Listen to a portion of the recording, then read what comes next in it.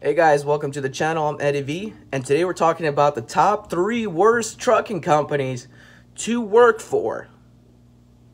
And this is not just 2020 list. This has been for quite a while. So stay tuned.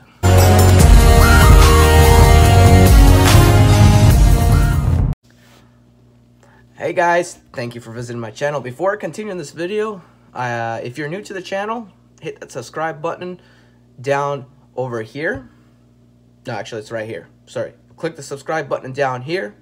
And also my Instagram is right here. Follow these 2 pages. And also if you feel free to keep this channel running, my Cash App is right here. Just do a donation. Okay guys, so there's a whole ton of huge carriers that there's just not good to work for. And one of them has closed down, called Celadon. But number 3 is we have CFI, and this is my personal experience because when I got my CDL, I applied to CFI. It said up to 65 cents a mile pay, and when I hit the phone, my application got received. They reviewed it and they called me, and I called them. Whatever happened, I already forgot. It'd been a year, and they were like, you're hired. I'm like, okay, cool, when did I start? And they're like, yeah, you can either do team driving. I'm like, team driving? I don't think I want to do team driving. They were like, or you could do solo. And I'm solo. How much is solo? They're like 27 cents a mile. I'm like, 27 cents a mile?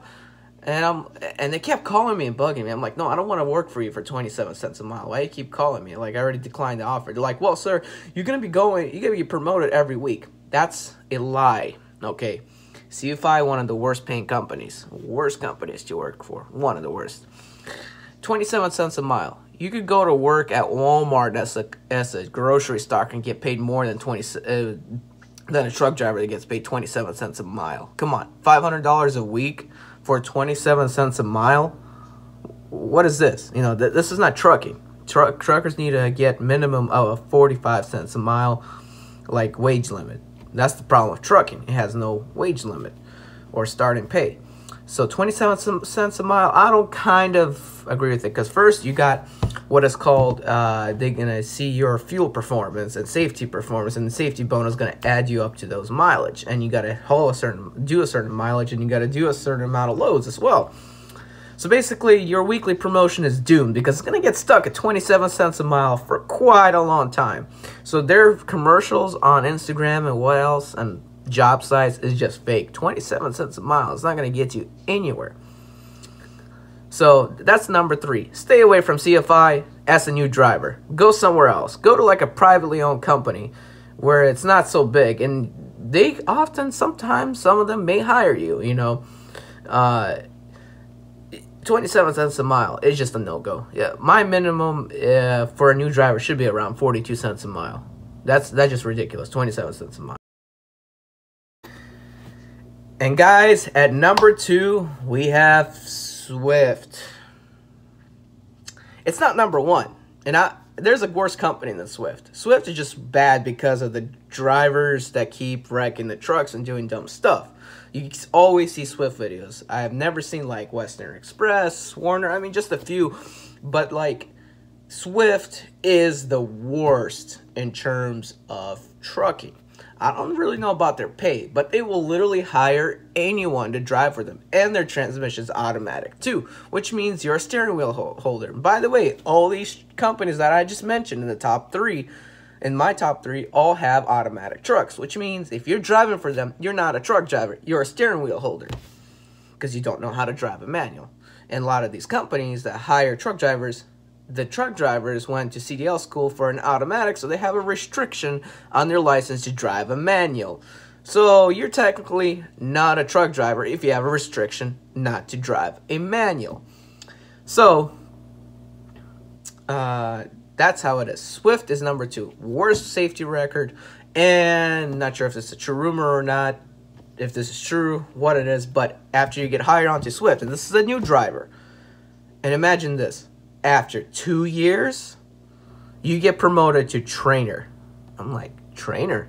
What? You need at least like good 10 solid years of trucking to become a trainer. Like, yeah, that's why their safety record is horrible. Because you know, trucking and being a trainer after just 2 years of driving. That's a no-go. So yeah, stay away from Swift. Probably bad pay. Also, very bad training. Imagine you as a guy who's been driving trucks for about 15 years decide, I'm just going to be in the retirement stage, just going to go see what Swift is up to, and goes to Swift, and he's doing his test run to see what to show the trainer what he's got, if he's qualified to drive a truck, and that's a guy driving trucks for only 2 years. What? That doesn't make any sense. So yeah, stay away from Swift. Now, number one. And guys, at number one, we have Western Express. Why is it worse than Swift? Because they take people out of prison with felonies and everything to drive for them. And they will hire you with any record. I even applied and got hired, and then I just turned down. You know, they're like, yeah, you got hired, you got the job. And also what's bad, their step deck or flatbed division pays less than their drive-in division. I'm like, what? So you're going to do more work on a flatbed, but in terms of reefer, you do less work, you get paid more. That just doesn't make any sense to me. It's like, I think they were offering 47 cents a mile to start with as drive-in, but then 42 cents a mile to do flatbed. That's with experience. I don't know about without experience. And also, I looked at at that time, I did apply for them. I was looking at YouTube reviews. They were like, this lady was like, I'm stuck because my truck is broken, but so far, I have made $300 and something in 2 weeks. And I'm like, what? 300 something? Wait a minute. That's not a truck driver's wage. That's a McDonald's wage. Okay, 300. I'm probably exaggerating. It wasn't 300. I think it was like 500, but still, I'm making up a number. It was something low. Yikes. Yeah, so Western Express, they hire people out of prison or jail, and they also have the weirdest pay structures, and also they have the dumbest pay structures. Not only do they have where if you're regional that you have to haul 5 loads to get the bonus instead of getting paid mileage, is that they often on purpose give you only 3 loads a week so you don't get that bonus. They do it on purpose because they don't lose any money. And also, what is weird is that the guys who get paid per mile, the guy typed in his GPS how much the load was, road miles. And he looked at his load sheet. It said this many miles from the dispatcher. And he's like, wait a minute, why is it longer in GPS than what the dispatcher told me?